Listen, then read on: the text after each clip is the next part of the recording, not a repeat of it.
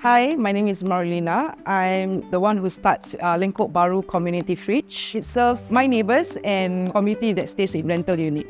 To be honest with you, every community has their food insecurities. I start in Lengkok Bahru is because this is where I stay. There's not much resources out there that can provide like emergency food ration. One day I just, do my research on Google to see how community fridge works. And then I went around to ask questions with my neighbours. We had a chat and I said that, hey, I have a crazy idea. I'm going to go and approach an organisation to donate fridge to me. I want to open up a community fridge. And the recipient has to volunteer. Not just take, but they also have to volunteer.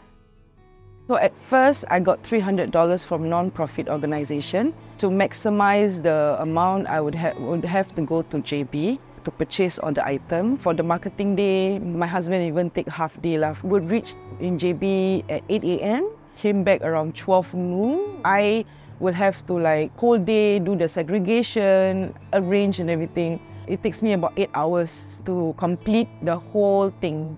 I realized it's not sustainable. So I proposed to the non-profit to raise up a little bit more so that we can purchase it in Singapore. Collectively, the ingredients, we brainstormed within our group chat and then we got the donors to transfer the fund to us and then I go and purchase all this. I do stocking up, it's always in the middle of the month.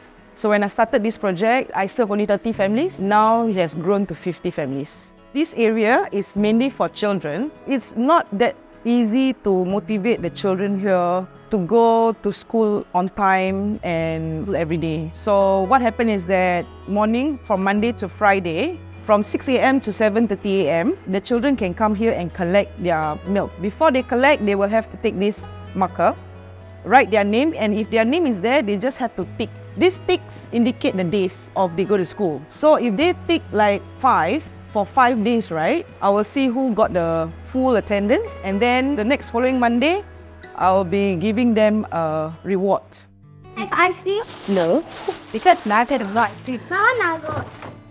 To build a community project and to sustain it, it's going to be tough at first. If you have the heart, the passion, just do it and don't give up.